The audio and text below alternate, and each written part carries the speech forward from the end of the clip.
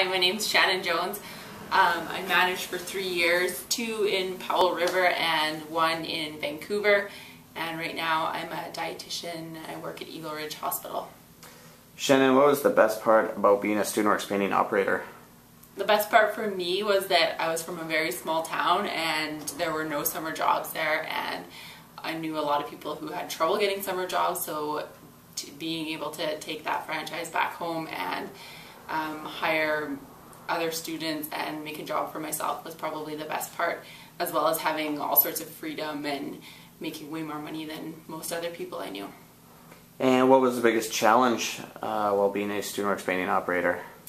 For me, the biggest challenge was being able to hire people and manage other people, because that's not something you'd ever have experience with at such a young age. So I'd say that was the biggest challenge.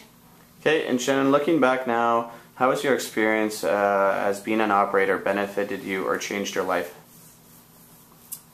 It definitely, well, it benefited me obviously because it helped me make a lot of money and put myself through university, but I would also say that it just taught me skills in life that I never would have got the chance to learn at that age. Taught me how to manage my time, how to plan ahead, and how to manage other people.